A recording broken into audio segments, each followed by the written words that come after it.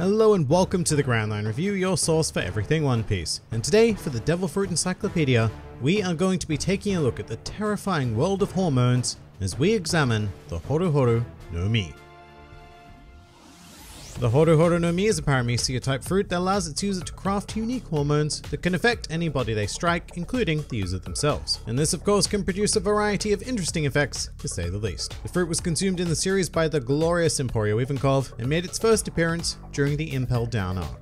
Easy etymology this time, as the Horu Horu no Mi takes its name directly from the English word hormone, which would be pronounced as horumon in Japanese. Although to be fair, English is a very sneaky language and stole most of its words from other languages, in this case being ancient Greek. Whatever the case, once this word made its way back into the English vernacular, Viz and Funimation both decided to translate it as the Horm fruit, effectively shortening the word exactly as it was done in Japanese, but with a less satisfactory sound. Alright, so anybody who has gone through puberty knows that regular hormones are pretty insanely powerful. However, this devil fruit takes things to a whole new level, granting the user the ability to influence factors such as emotional states, thermoregulation, growth, and even the manipulation of a being's entire gender. But before we get into those, it's very important to note the delivery mechanism of said hormones, which are administered through a series of fingers that morph into syringes. Now, if you're influencing yourself or another willing party, that's fine. However, if the user were attempting to access their powers through combat or another more hostile situation, then this is a pretty big drawback because it depends entirely on their ability to strike their opponent. But should that condition be satisfied, let's take a look at the potential results. First up, in terms of growth, the user is able to gigantify physical features of a particular being, which could be incredibly useful in a wide array of situations. And to use basic combat, for example, the user could inject themselves to give them gear third like super arms, or perhaps even on an opponent to thoroughly confuse and throw them off.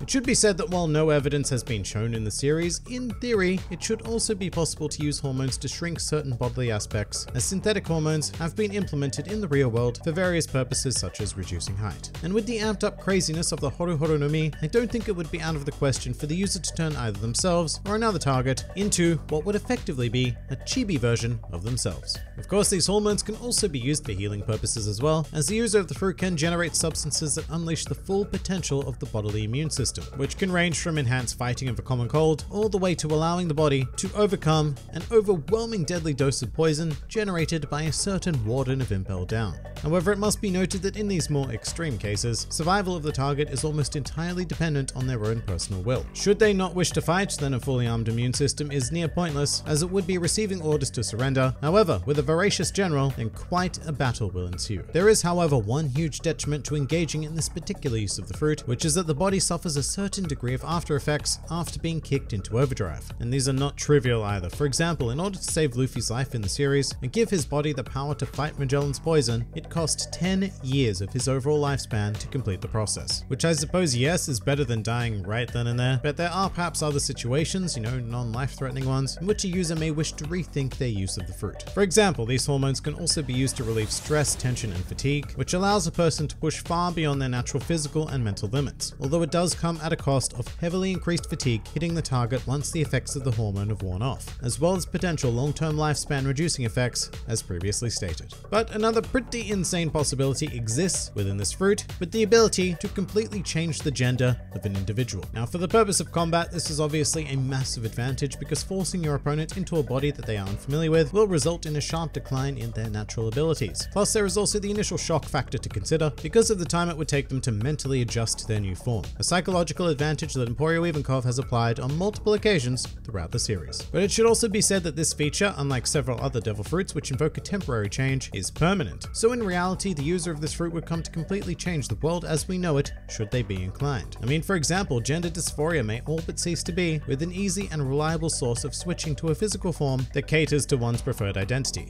The thing about this though, as well as every other effect crafted by the user I guess, is that they could only be applied on a global scale through a means of mass production, which may not be entirely out of the question, because whilst Ivankov has only really been shown injecting hormones directly into a target, there is the possibility that they could be extracted from his body and used without his implementation, possibly even studied and replicated as well, in which case these insane powers would come to potentially reshape the world as we know it.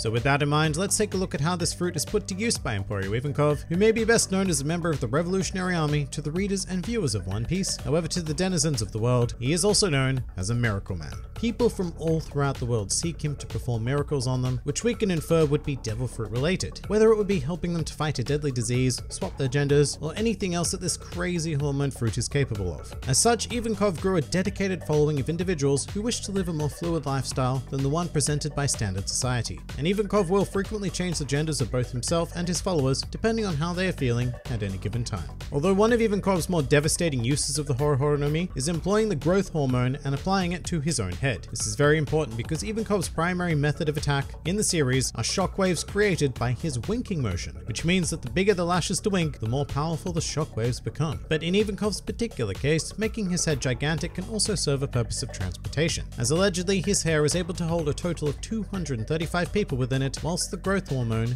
is active.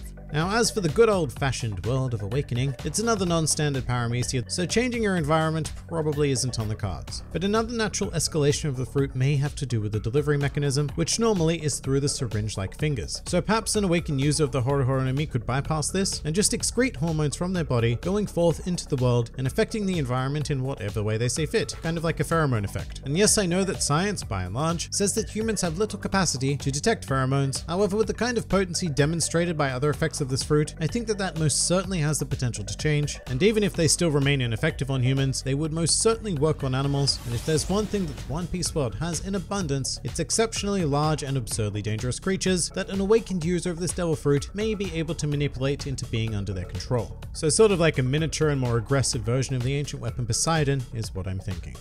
Some other miscellaneous things to consider when becoming a hormone-controlling human. In addition to everything we've mentioned thus far, hormones also have the ability to enhance memory function, which is why people tend to remember embarrassing or fearful events much more vividly. This is due to a release of adrenaline and cortisol, which results in temporarily enhanced memory. So in theory, if you could control the release of these hormones into your body, then you could program yourself to more effectively remember information or circumstances that you deem more necessary for the future.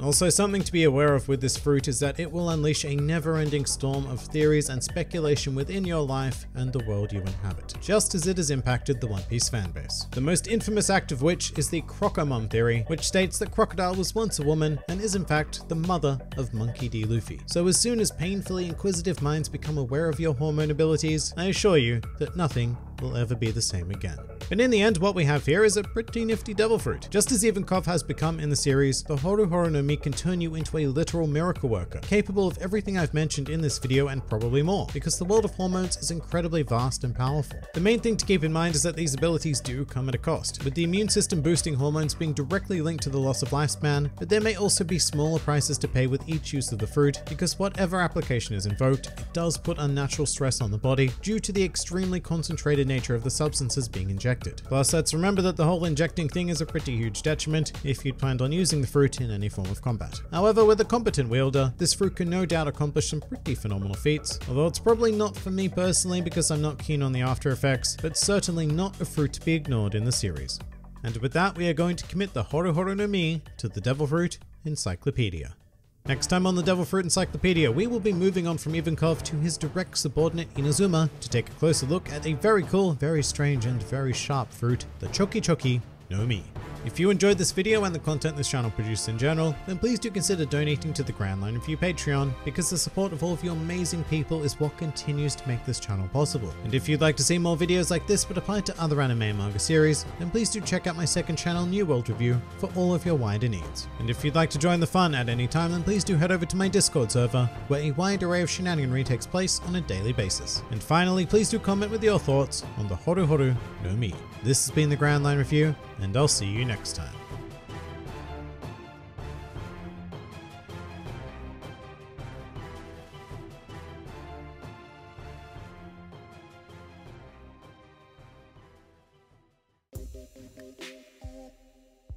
Do you think we get a new show of Hunter x Hunter? And when are you macking new about Crollo Lucifer please?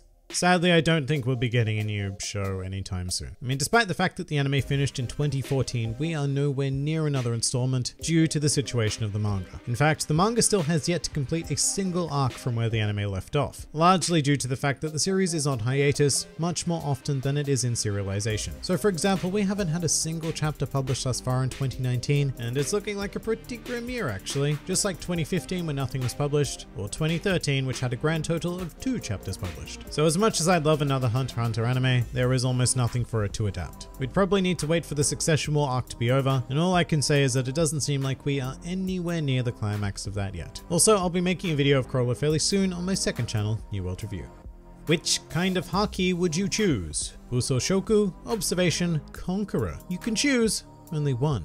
That's a tough choice actually. Initially I'd lean towards Observation haki, but at the same time I can't deny that Armament haki would come in very handy in a lot of situations. The one I'm least keen on is Conqueror's haki, because unless it has a more advanced application, I don't see a lot of great use for it. I mean, unless you're traveling through a really crowded city and you are just sick of people bumping into you. So you know, applying it in that situation might be fun. Spell Red. No.